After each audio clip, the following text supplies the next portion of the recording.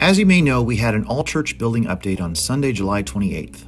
In this meeting, we were able to hear some of the plans and details associated with the future of our facility. We were able to meet our architects, Station 19, who have been working with our facilities team and our building committee for the last 18 months. They not only expressed their ideas for developing plans, but they also expressed their excitement about the project itself, and more importantly, expressed their respect for our culture and our personality here at Grace. Their plans and ideas were very exciting to hear, and if you didn't get a chance to attend, we are happy to let you know that there is in fact a place where you can watch the entire meeting online. So just go to graceb3.org/building-updates and click the video to begin watching.